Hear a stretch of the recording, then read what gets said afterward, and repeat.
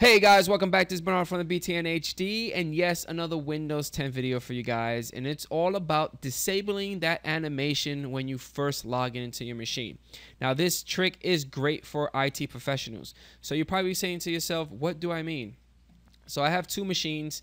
Windows 10 Final is the one that I do all my testing on, and this one right here is my dummy. You know, this is the one I could just destroy. So I created another account. I haven't logged in at all, and I'm gonna log in for the very first time.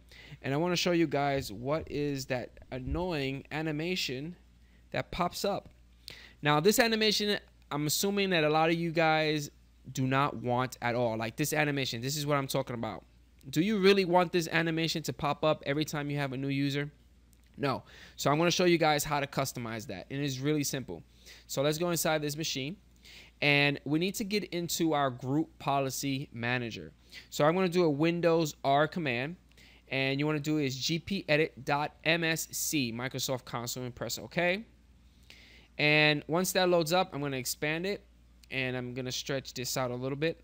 We want to do this in the computer configuration node, administrative templates, systems, and the node that you want to go into is login.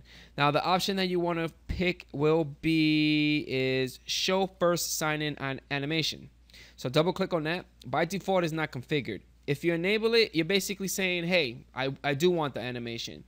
If you disable it, that means no animation at all. That's the one that you want. Just press apply and OK. Now, if you're doing this more into a infrastructure with Windows 10 machines at your floor and you have a domain controller, most likely you create a global group policy and just go inside the computer configuration, go inside your administrative templates, system, login, and just make sure you just disable that and then push out that group policy to your Active Directory node. And that's it, guys. Hopefully you guys enjoy this video.